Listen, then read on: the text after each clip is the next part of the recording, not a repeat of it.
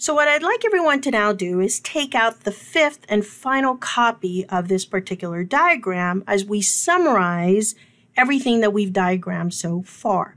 So we're going to be looking at the somatic sensory, the somatic motor, and the visceral motor, one component of which goes to skin.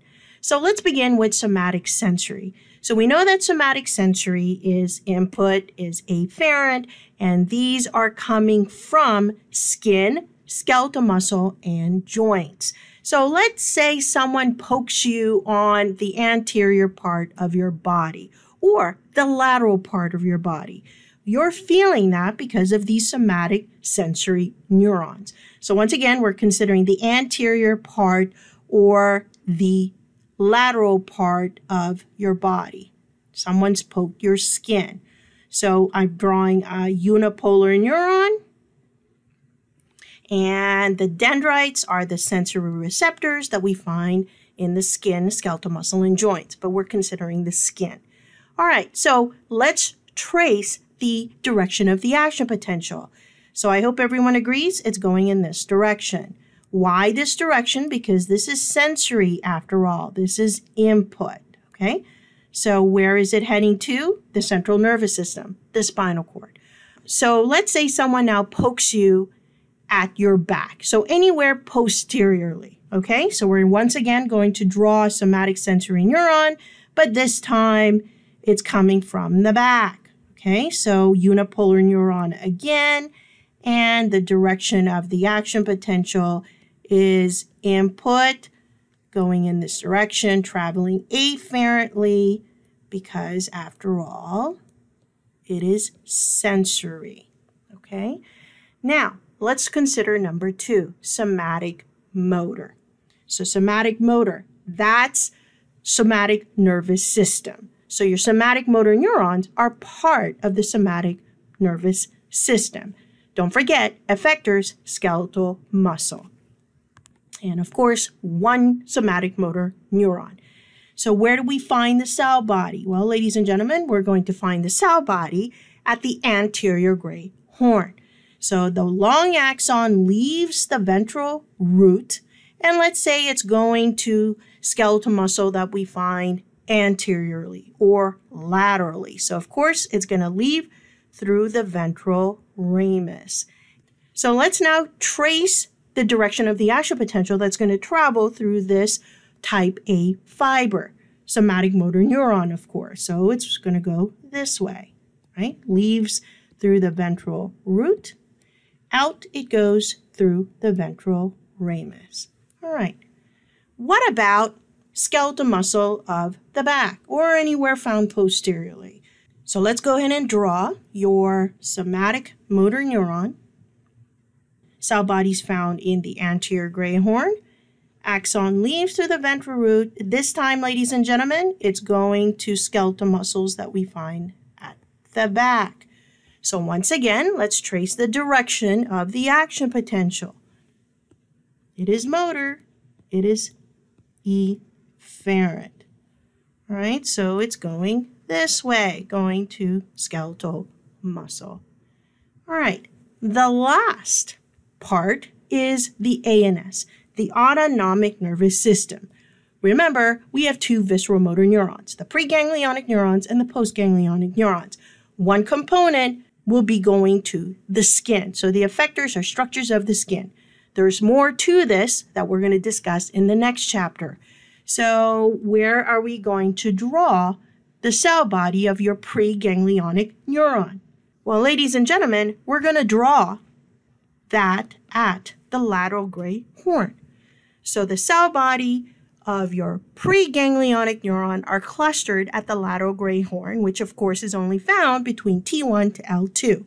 So the axon leaves through the ventral root, enters the white ramus, whereby it's going to synapse with the postganglionic neuron.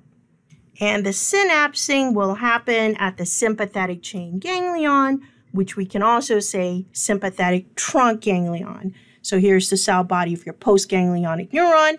Axons leave through the gray ramus. So let's consider going to skin found anteriorly or laterally. So This is going to structures that we find anteriorly or laterally.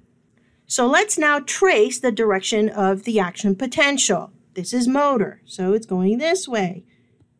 Okay?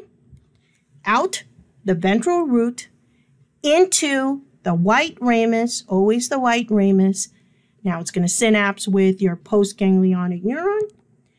And therefore, the action potential will travel through the postganglionic neuron's axon as it makes its way to structures associated with the skin. Now, before we completely wrap this up, let's look at the dorsal root. Okay, so we're going to highlight the dorsal root.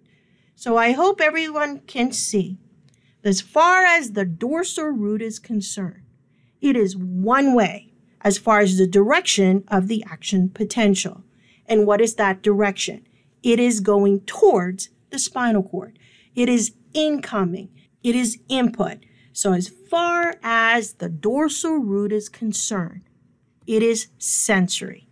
So let's now consider the ventral root. So if you look carefully, there is only one direction in which these action potentials are traveling, regardless of the type of motor neurons, whether it's somatic or whether it's visceral, one direction only. So I hope everyone agrees that that direction is out, okay? So your ventral root is motor. Now, what about the spinal nerve? Okay, what can we say about the spinal nerve? I hope everyone can see based on these directions of these arrows. As far as the spinal nerve is concerned, it is mixed. Why is it mixed? Because it's containing both sensory and motor. All right, what about the ventral ramus? What about the dorsal ramus? Can we say they're mixed as well? Yes. So they both have sensory and motor. Action potentials going in two different directions, depending upon if you're looking at a sensory neuron or if you're looking at a motor neuron.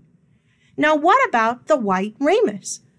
As far as the white ramus is concerned, this is only one direction, towards the sympathetic chain ganglion, because it's got a synapse with the postganglionic neuron.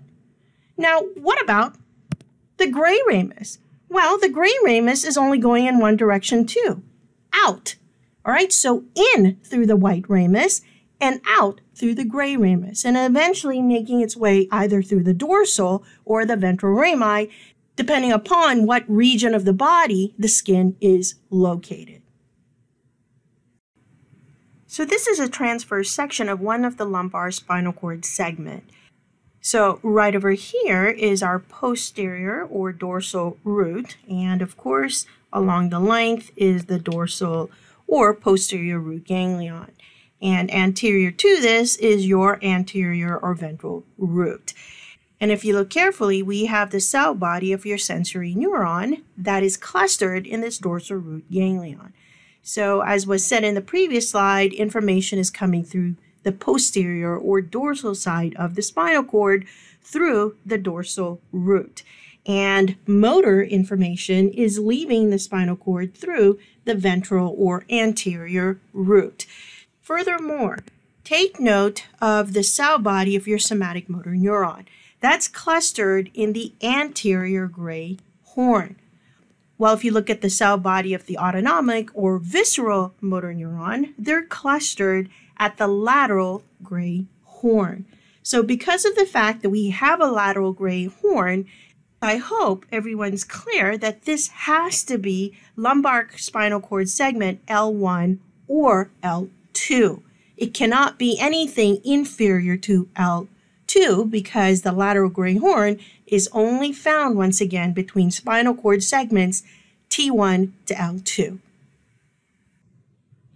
So what I'd like to now do is apply the diagramming that we've done onto these two images that is part of this slide.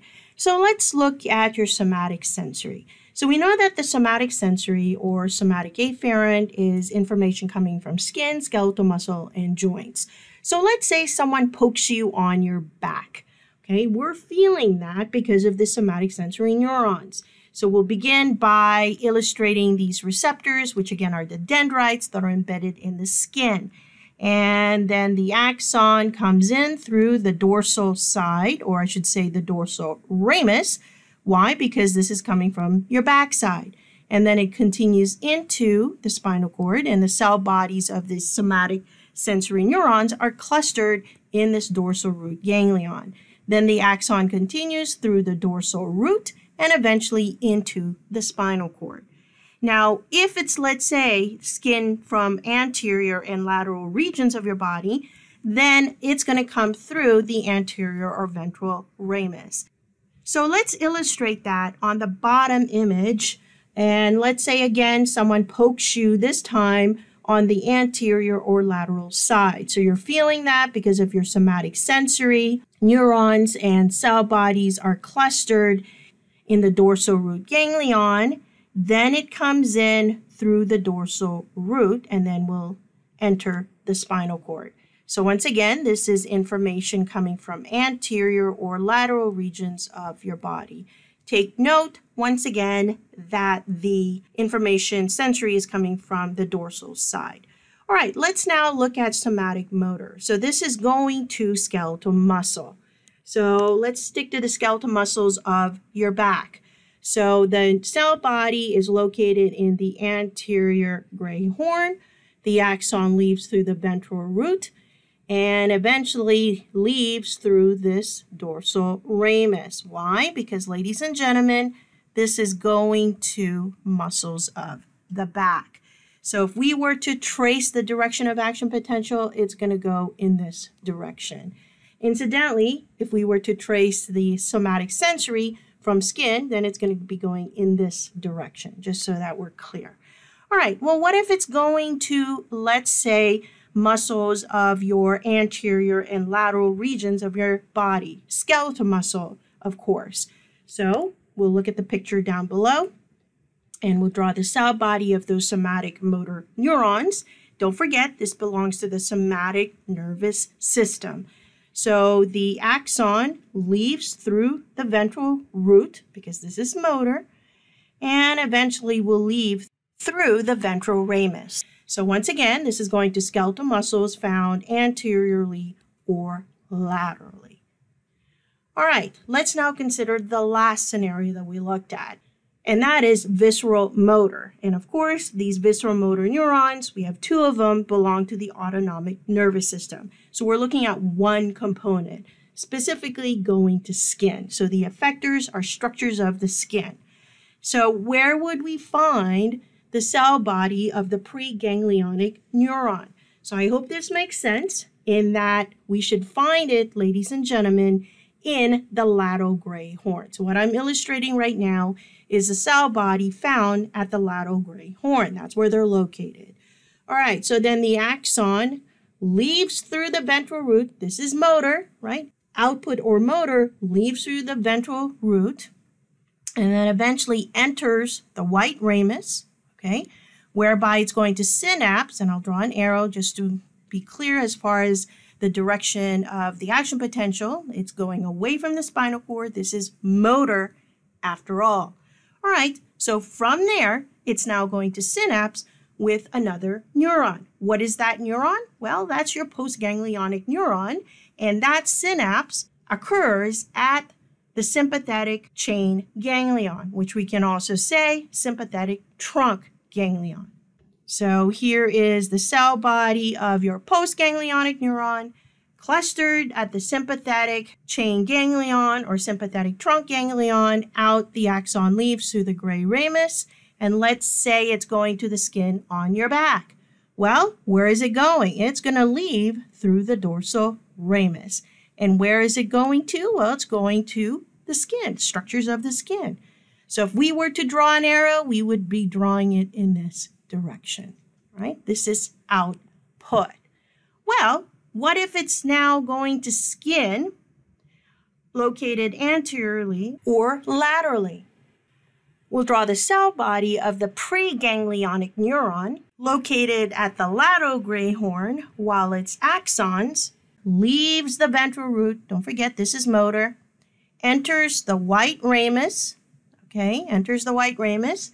And what is it going to do? It's going to synapse with the postganglionic neuron. From there, it leaves through the gray ramus. And since we're talking about the anterior or lateral regions of our body where we have the skin, then it's going to leave through the ventral ramus. And once again, the arrow should be going this way because this is motor.